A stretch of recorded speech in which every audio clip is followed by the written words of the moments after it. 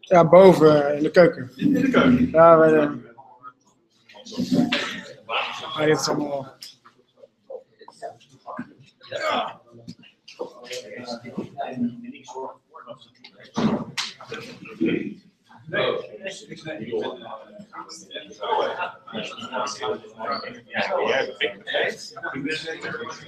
Big update. Ik ben nu een terminal op aan het laten zien. Klopt dat? Ja. Oh, je hebt gewoon keynote. Heb jij van een keynote gemaakt? Die van jou heb jij waar gemaakt? Dus ben je nu voor het eerst aan het... Nee, ja, dit is volgens mij de eerste keer dat ik het heb. Maar ik heb PowerPoint deze nog niet opgezet. Dit is goed en ik heb deze We hebben één kijker.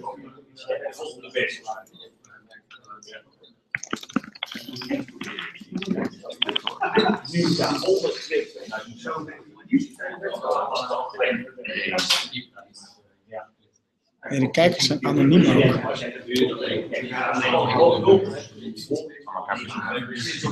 heb echt maar 5 minuten. Heb je online interviews?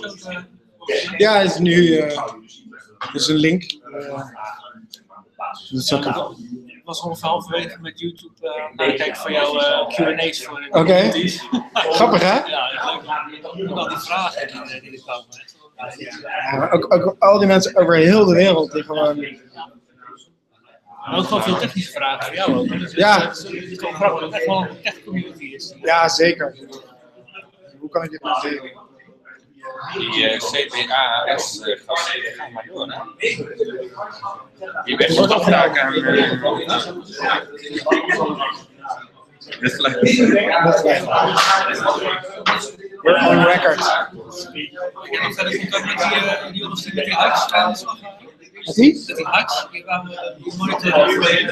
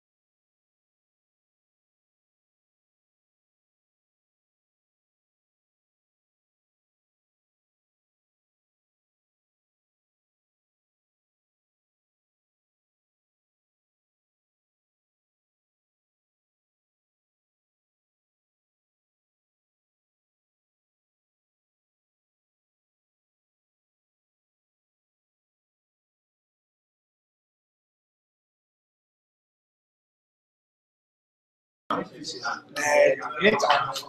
Kan jij doorklikken? Met een klik?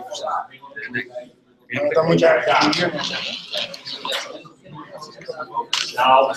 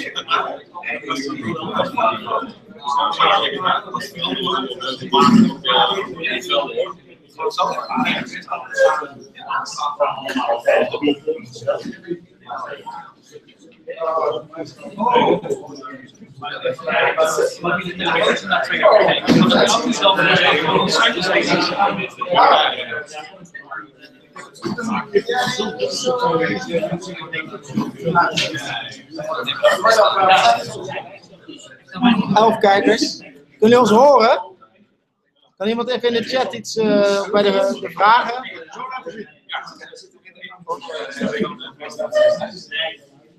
Good to see you guys. This is my camera. Ja, Marcus. This is not a conf call, this is a show. Is dat? Ja, de hangout. We hebben een hangout, waar kunnen we dat zien? Moet je even naar de Twitter-account hebben. Even kijken in de Twitter van de Things Network. Dus dat is de link. We beginnen nu over met prestaties. Ben je helemaal uitgebreid? Ik ken het zo bij vast. Rotterdam. Ja, 14.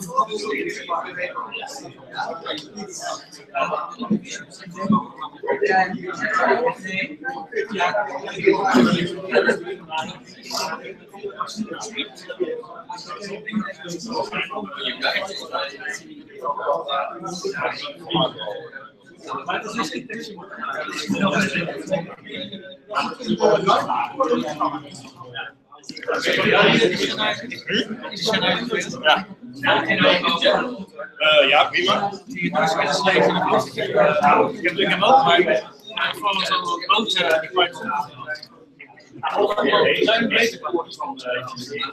het is niet perfect. Absoluut niet. Maar hij doet het zeer goed, vind ik. Als ik in de trein zit, in het vliegtuig.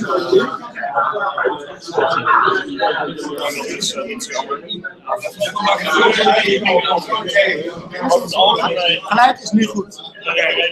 Ja, is goed toch? Ja, ik weet dat wij niet weten gaan. Ik wil niet dat we nog een keer zo'n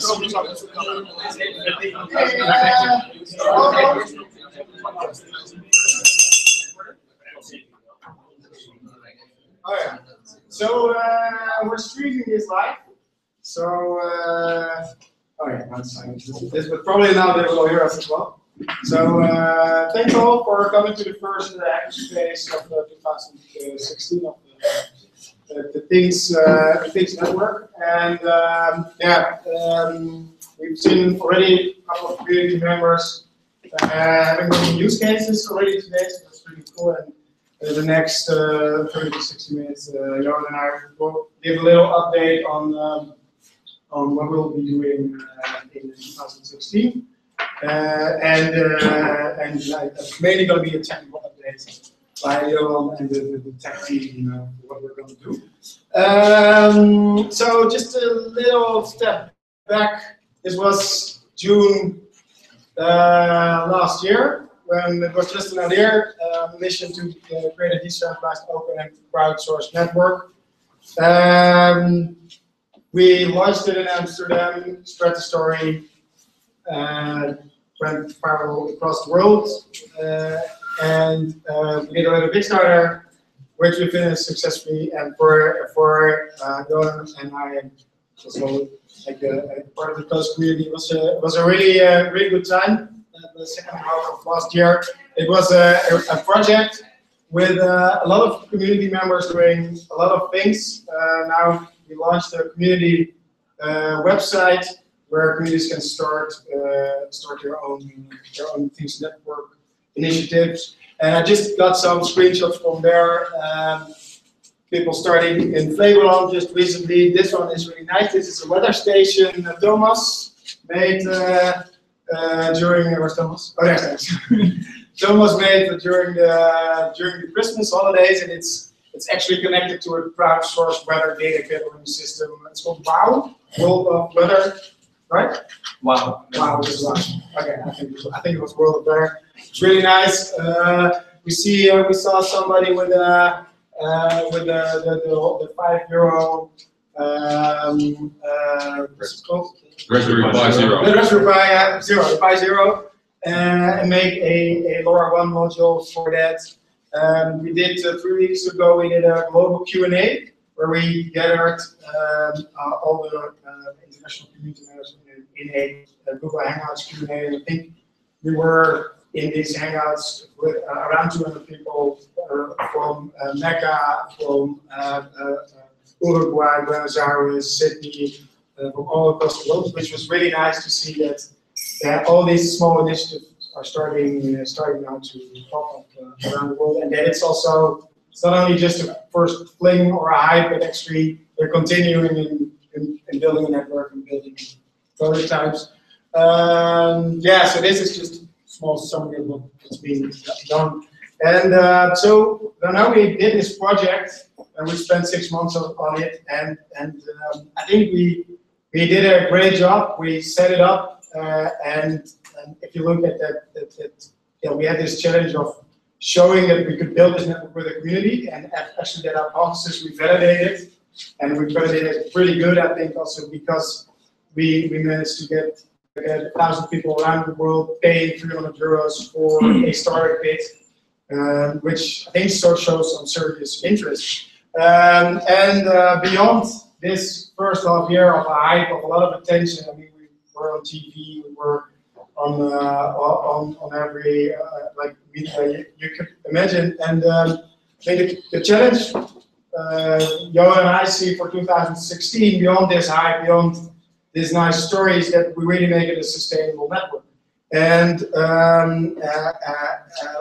what we believe is important for 2016, the only way that the network has reason is if there's value created on top of that network. And that can be if we make the lives of citizens better, or that we make more profits for businesses, or that we make cities smarter so that the government can, the people that work there do better jobs than cleaning garbage cans that are not full. So we really believe that the next step for 2016 is that we focus on the use cases and on the applications. This is one little example we saw during the LoRaWAN Alliance meetup. So this is a smart helmet. So when the brick hits the bottom builder, then somebody gets a message. I don't know, man down, something, I don't know. I think this is just an image. But so this is just an example. And what we set as our mission for 2016 is that we want to guide the IoT community in building these applications and making it really easy to do so. So one of the first things that we're going to do is make a cookbook with recipes and ingredients for making end-to-end solutions on the LoRaWAN network. And with a Kickstarter product package, we have this perfect starting point to do that. But of course, there's a lot of other devices, a lot of other services which evolve in that platform as ingredients. And what we're working on right now is a extension of the Things network where we gather all the components that could be used for building a use case, and then having a community part next to that where users can build their where community members can build their use case and also share it with the rest of the world in the global community. And so for us, it's like guiding the IT community, building the use cases, and making it easier and focus on developer friendliness and that kind of work. We're going to attend a few events, some big events. So we're going to campus party. There's a hackathon of 5,000 students in the Jaarbeurs Utrecht. We're all going to stay for 5 days in sleeping tents inside of the Jaarbeurs. Going to go to Southwest. Probably going to go to some very interesting announcements there. That's in March, and one of the for us that's going to be a milestone where we're going to also use as an opportunity to develop PR and also make sure we increase our international traction and then maybe when we go to the next hackathon, we're trying to involve everybody as much as possible in these events. So just a small summary of what we'll be focusing on with the Things Network organization. 2016. Yeah? Oh, 2014. Okay. We built a time machine. Okay. So we're going to build a 2.0, so the one that's right now, with the beta version of the network. Johan is going to tell us about that. We're going to improve the community platform. So now, see a lot of communities are popping up, and this is a content management system which needs a lot of more features, and we can support the community initiators. The Kickstarter product, of course, we have to actually deliver, so that's going to be consuming a lot of our time as well. And as I told, like the Things Network cookbook, and a complete manual and a cookbook of recipes for building use cases and building applications with all kinds of different components that you need for this network. So that's about it. We also have an office right now, so we're in this building next to this. We're currently starting up with a tech team, which Johan is going to introduce. So it's also a phase for us, and we took December to make sure that we also make sure that the organization is set up properly, and also the fiscal and administrative and the business administration part of it figured out. So yeah, we're really in a transition from a project to an organization, an association, and which will last probably around January as well. So Johan, it's going to tell about the technical updates. Does anybody have questions, by the way, for this part? Oh, great. All right, thanks. So, technical update of January. There are always new people. Who hasn't attended the previous technical update from November? Not. So I have a basic introduction also of the general idea. Quickly, hopefully this is readable, this font size now, okay. So what I want to do is I want to go quickly through the timeline, design principles. So what are we actually building and why, and what are the most important things for us. Also the core components and how they stick together, and the status. That is then Matthias, it's one of our backend developers, is going to tell something about the progress of the backend development. Then Thomas is going to talk about the channel plan and the fair access policy. And then finally, we have Ilke, that's our intern, who will introduce himself also, and we'll also do some research and development work. So what we did in the last few months is, well, first we started with the development of to make it prove the technology by developing a demonstration backend. And that is still the backend that we use today. It still works, sometimes practice, but I see a lot of use on it, and a lot of traffic generated. So that's pretty cool.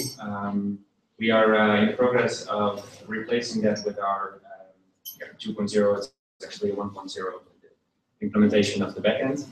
So that's what we are currently working on. In the meantime, we gathered a lot of expert feedback to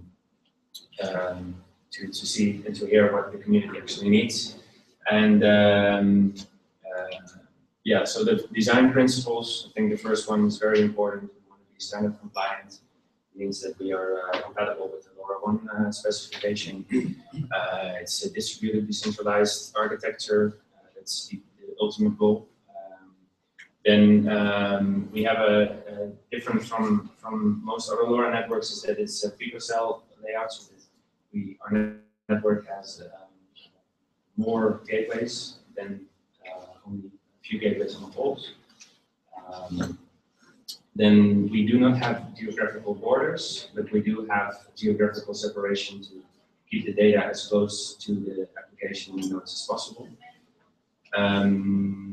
The routing, it's important to do that very efficiently. The packets are really small, but still can be a lot of packets generated. So that's a very important model. Also the trust-based model, and we'll introduce that also in a few slides. And we support end-to-end encryption, and that means that the security keys that are required, that are used to encrypt the application payload on the node, are only known by the application developers or makers. So the routing components that I will introduce in a minute, they don't need encryption keys. So that for us it's just encrypted payload. Regarding security, security always with Internet of Things, when we say it's an open protocol, it's a radio protocol, all the gateways receive all the data. The first question is, so how secure is it? What about privacy? The LoRaWAN prescribes using 128-bit AES encryption, which is pretty strong. It means that, yeah, you do see all the messages. They just go through the air, you can just grab them, but you are unable to decrypt them unless you have the right keys. There's also, you can always with security, even though you use these security mechanisms, it's very important to keep your keys secret. So we also see a role for us to teach people, to tell people how to protect their keys, and also to use different keys for every single node, and not use your key for 1,000 nodes, and somebody finds your device and reads the memory and has the keys and things like that. So we will also, it's not only the technical part, but we've also come up with guidelines to develop secure applications. So the core components, this is just a recap of what we already have been working on for the last few months. First, we have the gateways, and the gateway is the hardware device. There's an antenna, receives data, sends the data to the nodes. And then we have the routers, and the gateway sends data to a router, and the router is a cloud service. The routers, they find based on the information that is sent, typically the device address finds a broker, so there's some network discovery, which broker is able to handle which data. And from the broker, the data goes to an application handler. An application handler acts on behalf of the application. It's the application handler that does the decryption of the data. So what we see as the core network components are basically primarily the router and the broker, and they only pass through the data. Then there's a network controller, and that's a mandatory element in implementing LoRaWAN network. And the network controller is responsible for managing the node state, frequency management, and setting data rates for nodes. So the how it sticks together is on the left you see different gateways with their range and some nodes in between, and they send data to gateways that pick up the signal. Can be two gateways at the same time. They send data to a router, and the router finds a broker and communicates with the network controller. It's the same domain as the broker. Data goes to the handler, and from the handler, applications can pick it up in any way they want. So it could be an existing cloud platform, think about, for example, IBM Bluemix, or Fireware, or Amazon Web Services, or Node-RED. It's a very common, easy to use application to handle Internet of Things data. But there's also our components, and they are open source. They can also be used for private LoRa setups. So that would be something like this, where gateways send optionally data also to routers and brokers and network controlled applications that are managed by a company, a closed network. But they can also offload data that is not intended for this private network to the community and back. So if you, for example, have a commercial company that wants to set up a private LoRa network, they can use our components. And once they receive data from nodes that are not for this company, they could send the data to brokers operated by the community and vice versa. So regarding the integrations, this is a question I get very often. So how do we actually get the data? Well, there are different approaches. There's not a single cloud backend that we prescribe everybody to use. You can use anything you want. We try to develop as much integrations as possible with existing cloud platforms. But you can also just get the raw data and get it from an MQTT broker where you just log in and you have to take care of storage and everything yourself. But I think easiest for most people is just to shoot the data directly to Bluemix or this and that or Quartz.com to do further processing. So we defined 6 milestones. The first one is developing like a fake gateway that is pretending as if it is a real gateway. So we have some test environment to set up. Then we started with the uplink process, just very simple from the node to up in the stream. Third one would be the registration of applications. So we start to know for which application this packet was intended. The fourth one is support for downlink. Then we have the fifth one is over-the-air activation. That is a mechanism in LoRa that allows you to activate a device just based on their unique ID in their application ID to the network. So it just says, hey, I'm a device, I want to join the network. And there's a mechanism to enable this. It's over-the-air activation. And then finally, there are some easy implementation of advanced scenarios, implementing the so-called MAC connects of the LoRaWAN specification. Remark? Yeah. Maybe it's been forgotten, but the body packet forwarder is already a fake gateway. I mean, if you switch all the radio streams and everything off, it runs on a simple computer and it's a fake gateway. So yeah. So once again, if you go to GitHub and you compile that and you switch off the streams, it compiles a fake gateway. The second remark is that there's also a fake node generator already since August there.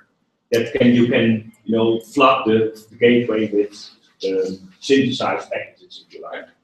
So maybe you should add it to your fake node generator. Okay, thanks. So you can check out our GitHub.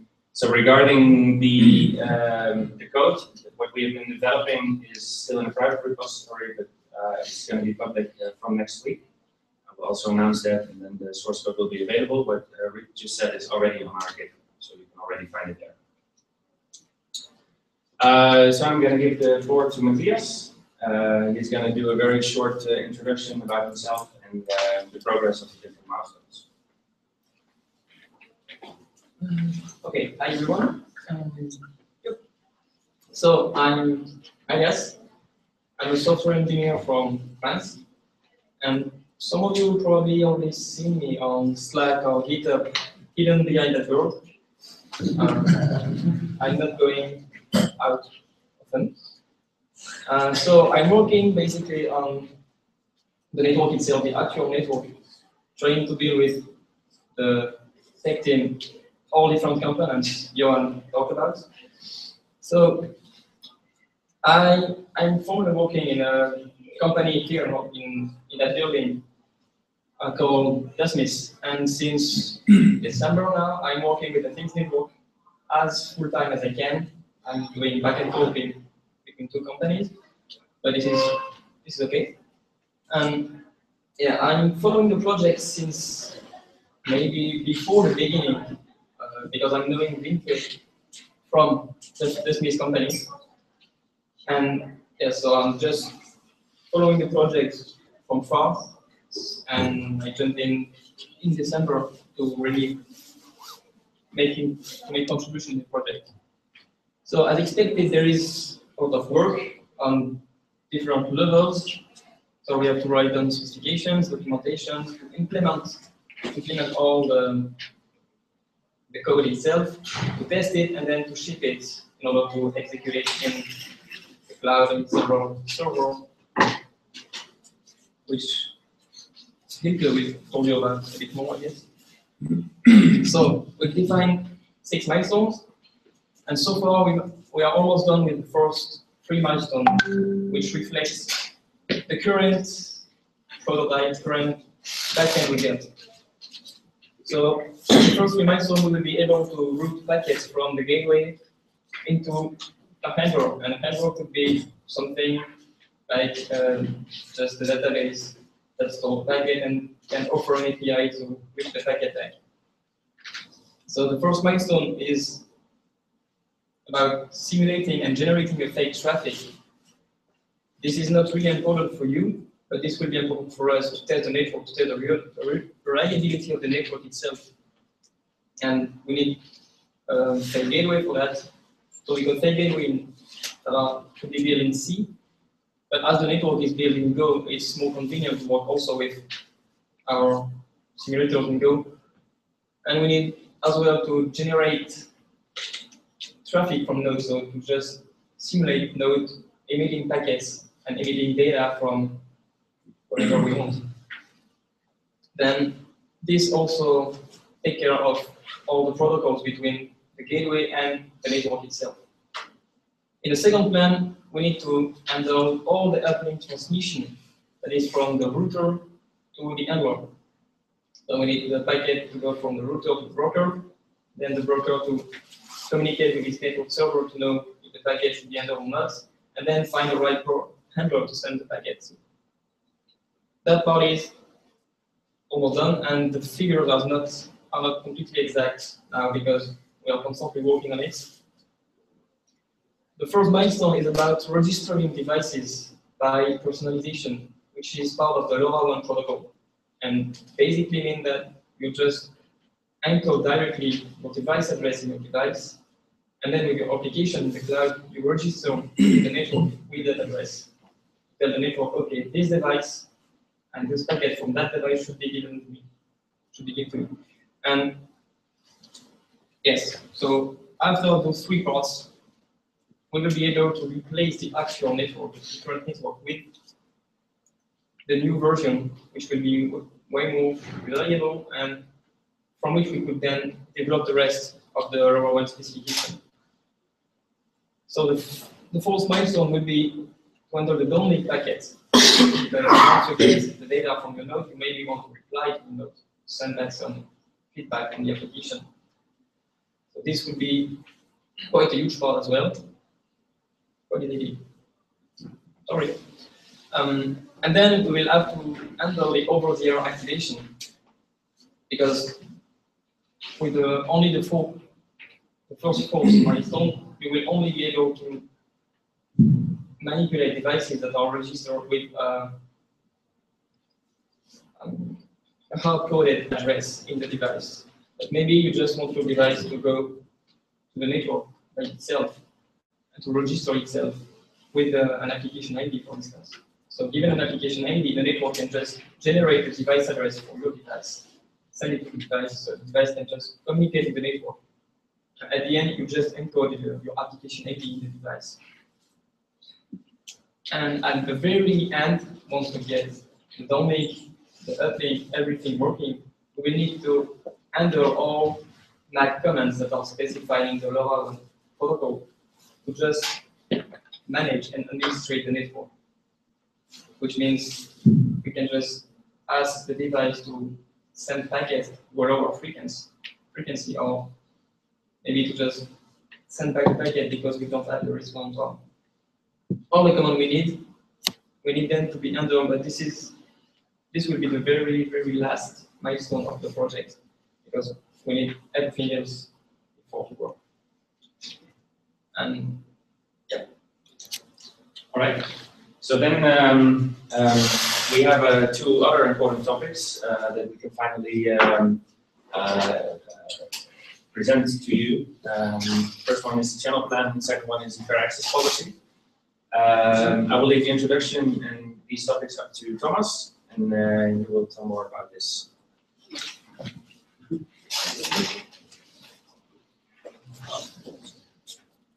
So far you've heard the good news, now I'm going to tell the bad news.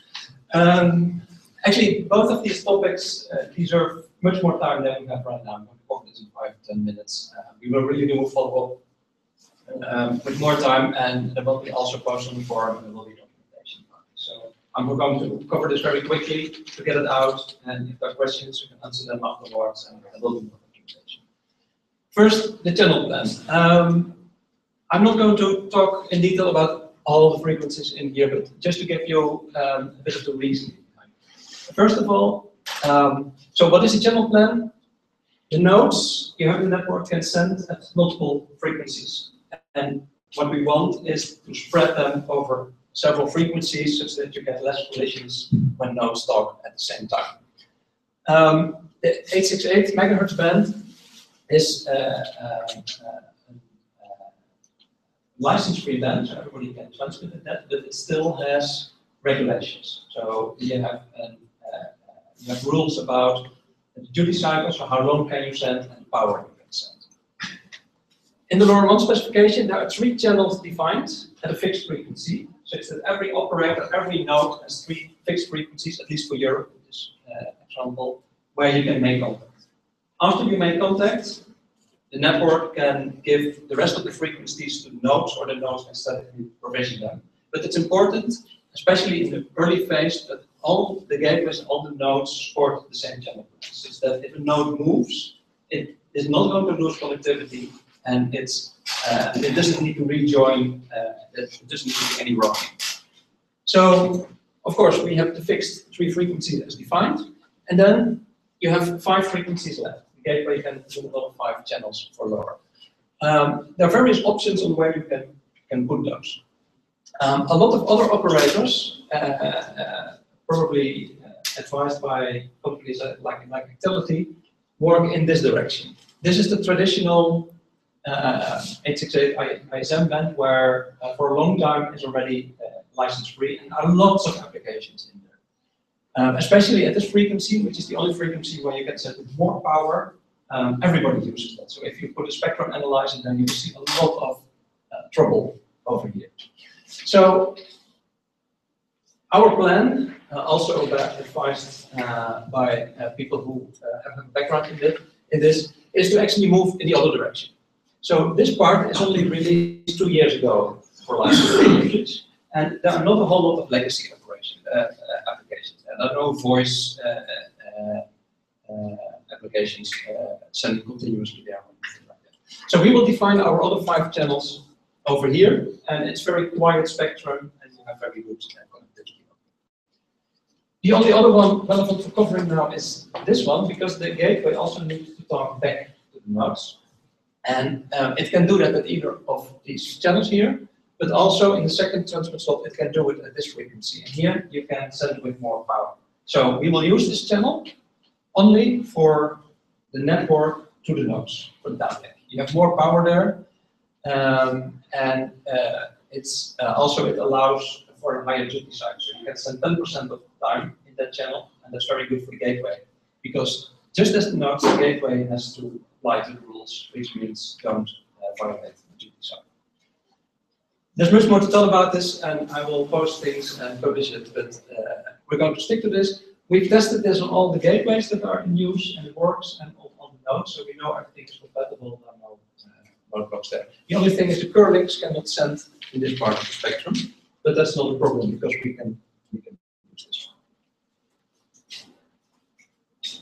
Then this one is probably more interesting for now. A fair access policy. So the network we built, everybody using it should have a reasonable success rate when transmitting packets. You see in a lot of advertisements like, oh, this gateway can do 60,000 nodes or 20,000 nodes, and that's true, but that's all based on assumptions. I mean, if a node sends once per year, you can do millions of nodes on one gateway. So the question is not how many nodes can do, the question is what assumption is behind. No, the assumption behind 60,000 nodes is that the nodes don't send a whole lot. So that's, ignore those numbers.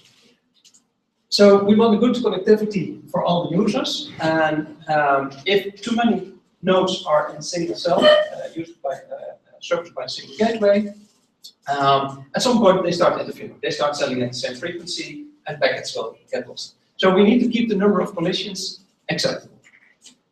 As I said before, this band is license-free, but it's still regulated. So there are rules on the duty side. Most of the frequencies you can send 1% of the time. But you can imagine, if all nodes send 1% of the time, your spectrum is very quickly filled. That's not thousands of nodes, that's very quickly filled. So this is the background. We need to restrict in some way the access, because that's the part we share in the network. As a base number, we said 1. We should at least make sure every gateway can serve 1,000 nodes, just as a number. Hopefully it's much higher, but this is the number we want to make guidelines for that we certainly can sustain. We also know that the duty cycle of the gateway should be lower than 10% on average. That means the gateway should not be receiving more than 10% of the time something on every chain. If you go higher there, your collision rate goes up very quickly. Also, we have 8 channels that can be used as all spreading factors. If you make a calculation, you say, well, 1,000 nodes, 8 frequencies, 10% usage maximum, actually preferably even lower. You know how many seconds you have from the gateway that can be used per day, you divide it by 1,000 nodes, and you come to 30 seconds per day. So the rule will be, every node can send 30 seconds per day. What you do with those 30 seconds is up to you. You can send them in a short interval, you can spread them over the day, you can send them in very small packets, very large packets. But the 30 seconds per day is your limit. So the limit is not in number of packets, but in seconds. And it has to do with the fact that if you're further from the gateway, you send much slower, and that takes much more time. It's unfair to compare that to somebody who's close to the gateway. This actually brings the duty cycle to less than 5%, and that's a very good number to start from and make a scalable system. In practice, because you still want to know how many messages is that. If we start with a 10 byte payload, which is not a lot, but also there's a lot you can do with 10 bytes if you think about it a little bit. You come to about 20 messages per day on the slowest rate, and you come to over 500, actually way over 500 messages at the fastest rate. So the nice thing about the 30-second rule is also that it has an incentive for people to send at the right rate. Because if you close the gateway and you can send fast, if you do that, you can send 500 messages per day. If you just fix your node at S12, you can send 20, which is not so good. If you have an application that requires a lot more bandwidth, LoRa is not it. It's not a streaming protocol. If you want to track your bike, we just had the discussion, if you want to track your bike every 5 meters, that's not LoRa, that's streaming data. That's not going to work, so don't, go somewhere else. If we stick to this, we come to our 1,000 nodes. Another very important thing to remember is LoRa 1 is bidirectional, but it's not symmetrical. The downlink bandwidth is much lower than the uplink bandwidth. So you cannot send every message as a confirmed uplink, because the gateway cannot send back messages of every message received. So simply it's not the bandwidth on the duty cycle. So, of course, there's so much more to talk about this topic and how to deal with this. But just to give you an example, you have 30 seconds. Now you need to start thinking, what can I do with those 30 seconds? So if I build my packet like the first one, and I put this, I actually took this from the API. Somebody has a nice counter, every packet has a counter in it, and then there's temperature and all the digits that probably the sensor doesn't give anyhow. And 40 bytes, and if you do that, you can send at high speed almost 300 messages per day. But then, if you even just clean up your JSON, it's only 11 bytes, and you can send 480 pages per day. If you go a bit further, you think, well, it's sending one value, I know it's the temperature. You just send the value in ASCII, and you get 5 bytes, 580. And then if you just send it as an integer, you can send 650 messages. So think about 30 seconds and what you can do with it. Also, for example, if you want to track something, if you're outside, you probably can send at a faster rate. So send every 10 minutes, for example, where you are at the highest rate. And if you're outside, gateways will receive. If your bike is parked inside, you send once per 3 hours and update where you are. And that will also be received. Because you're inside, you're not moving anyhow, so you don't need the resolution. So there are lots of tricks you can do to actually make use of this, whatever is available to you. That's it. Thanks, Thomas. Any questions, feel free to approach me. Again, there will be more documentation, detailed documentation on this topic because it's a very important topic and there's a lot to say about this. But we will publish it also in a more detailed presentation. So finally, I would like to give the floor to my personal intern, and it's Hilke, and he will tell something about his R&D work that he's going to do for the Things Network. Right. Hi guys. Hello. I am Hilke. I just started working here at the Things Network this Monday. So don't ask me any complicated questions because, well, for that you'll have to talk to the experts. About me, I'm a master's student. Depending on which university or organization you ask, I'm either an expert in cloud computing and services, or distributed systems and services, or cloud infrastructures. So you already guessed it, I'm going to work on scaling up the cloud infrastructure of the Things Network. And I'm going to focus on, well, a lot of things, but mainly on redundancy. We want to be able to just kill an entire data center and still have the network up and running. We have to be globally distributed because we have people using LoRaWAN everywhere. And they don't want high latencies between, well, the place where they are and our data center here in Amsterdam. And of course, it has to be scalable because somewhere in the summer, 750 Kickstarter backers all plug in their gateway, and yeah, we'll see what happens then. So yeah, that was my short introduction. You're probably going to hear some more when I'm actually getting to do things. Right, very good. So finally, almost to the end of this presentation, we want to just go back to the teams that we have. We still have 4 teams. We have we work in this is not a very strict bordered group, but we have 4 topics basically that we work on the technical side. And we are always looking for community members to contribute, but also we have internship positions. So first we have the architecture part, we have network access, board development, so that's more like programming. And then of course the integration to get everything working together. So we'll publish this also if you're interested, or if you know anybody who's looking for an interesting internship, contact us. So we have a forum.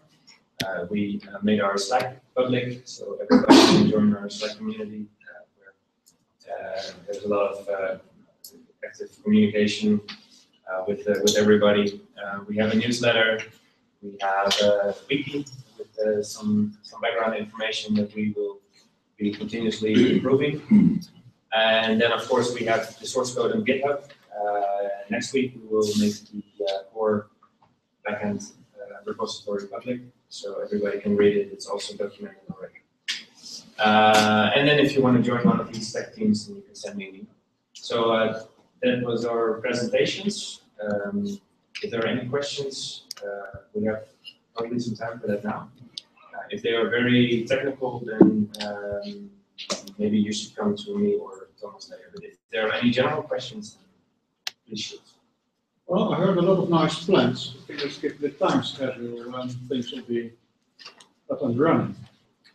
Yeah, so we have a few important events coming up. One is Wienke introduces South by Southwest. That's where we want to present the whole complete story, not only there but also here, so that it will be mid-March. The Kickstarter's gateways and nodes, they will be shipped somewhere in June, July at the latest. And in the meantime, we are just building the network, and it will be also continuously improved. So we already have the demonstration backend up and running, so you can already plug in your nodes and get the data. But all the functionality will be added over time, and I expect everything will be ready around May and June when things come together with the hardware and software. All right. Well then, thank you all for coming. We will stick around for some more time. If you have any questions on that. Thanks. Thanks.